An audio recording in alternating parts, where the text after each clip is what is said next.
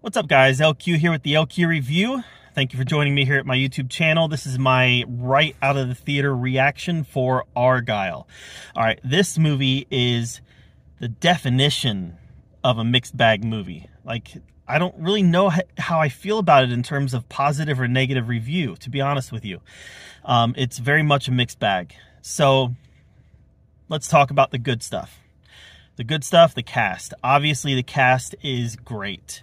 Sam Rockwell, Bryce Dallas Howard were awesome.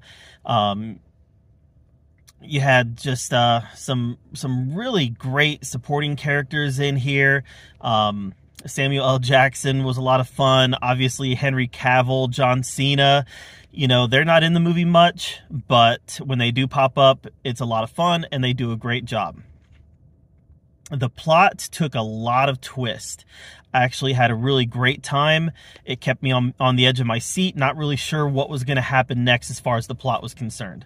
It did take a lot of twists and turns that you know, you may or may not have been expecting. I know that a lot of them caught me by surprise. I went into this pretty fresh. I'd only seen one trailer once or twice, so I didn't really have a lot of preconceived notions going into this. I didn't try to outsmart the movie. I just went in to experience it. And with that in mind, there was a lot of twists that, like I said, they worked for me. They caught me by surprise, and they I wasn't expecting them. All right. Those are the good things, right? The twist, the plot was pretty good. The characters, the actors, they were all great. What didn't work for me? What's kind of keeping me from saying, yes, this is a positive review? It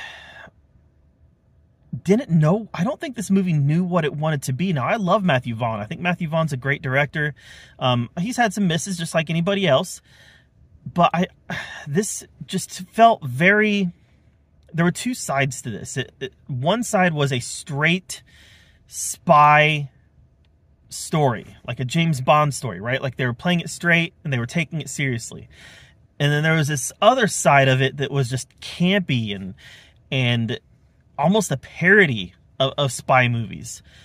Now, I think I would have been good with one or the other, but they kept switching back and forth. Matthew Vaughn kept switching back and forth between parody and playing it straight. And it really just kind of got to be jarring. The moments that he went full camp, full parody, it was very jarring because it would come right after another moment that was playing it serious and playing it very straight. So the movie itself, it just jarred you at times. You was like, oh, okay, we're doing that now. Oh, this is serious. Oh, okay, now we're doing that. It was just odd. It was an odd choice to make, to be so kind of back and forth between the tone of the film. This movie sold a bill of goods that maybe you didn't get. I think that the marketing really focused a lot on Henry Cavill, focused a lot on John Cena, and let's be honest, those two characters are barely in this movie. Henry Cavill's in it more than John Cena is, but neither one of them are in it a lot. And then there was some choices that were made during some action sequences where Bryce Dallas Howard's character, Ellie, she would be seeing somebody fighting, and then she would blink her eyes and it would be somebody else that she's seeing. Now, it makes sense in the context of the story why she's seeing that, especially after seeing the whole movie. Again, it was still jarring, though. It really just kind of took you out of it a little bit. I don't know what the word I'm looking for is. It just... Those sequences where she was seeing one character and then seeing another, it didn't work for me. And it bothered me in the moment. Like I said, after seeing the whole movie, it makes sense in the context of the movie, but it still bothered me while it was happening, and that's not a good thing. The movie was definitely too long. During the middle, I got a little bored. There was a lot of exposition in the middle of the movie, and I think that they could have tightened that up a little bit and made the movie run a little more smooth, because that middle part of the movie, it just really kind of drug on, and like I said, I got a little bored. There was a lot of fun to be had here, though, don't get me wrong. Some of the action sequences were a ton of fun. And even some of the moments where the movie goes into parody. There's one scene in particular near the end where they're fighting in a hallway and there's a lot of smoke. That was a lot of fun. It was full-on parody and it was completely silly, but for whatever reason I was smiling and really enjoying it.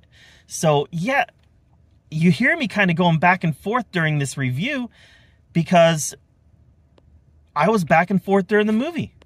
It was a mixed bag for me. There was stuff I really liked and there was stuff that I didn't like so much. And a lot of the stuff that I didn't like so much didn't have anything to do with story or performances. It had to do with director choices. And like I said, normally I really like Matthew Vaughn. So yeah, I don't know if I could go negative or positive on this one. I'm leaning towards positive just because there was so many fun moments in this. But man, it's conflicting. It's definitely conflicting. There is a mid-credit scene that makes an attempt to tie this movie into a larger universe. You'll know it the second you see it. And quite frankly, I don't know how I feel about that either. I don't know exactly how that works. So this movie also leaves a lot of those questions. Like, how does this work? You know, what is some of the backstory here? Where are they going? Is this movie going to even do good enough that it's going to warrant another movie? It doesn't sound like it's going to. So there's just a lot of questions here on choices that Matthew Vaughn made that I'm just not sure how I feel about them. Performances were good. Overall, I thought the plot was fine. There's just a lot of back and forth. A lot of back and forth that just really didn't work for me. I wish they would have chose a tone, that Matthew Vaughn would have chosen a tone and stuck with it. And chosen a direction and stuck with it. But instead, he was kind of all over the place, bouncing back and forth. And it just left me, like I said, it just left me kind of jarred a few times. So, should you go see it? Yeah, absolutely. I think you should go see it. You know, I think we should support films that are released in theaters. As film fans, we should get out there and support the theaters and support the cinema. You know, I didn't hate it. If I hated it, I'd say, yeah, don't go. But I didn't hate it. I was mixed on it. But the fact that I was mixed on it, you might like it. You might love it. You might walk out saying, man, that was one of the best action spy movies, parodies, Henry Cavill not films that I've seen in a long time. I don't know. But it was a mixed bag for me. So I think you should go see it, check it out, and let me know in the comments what you think. All right. Thank you for joining me here at the LQ Review. I really appreciate it when you guys come by, listen to my opinions. Feel free to subscribe. I would love it if you did that. And until next time, we'll see you guys later.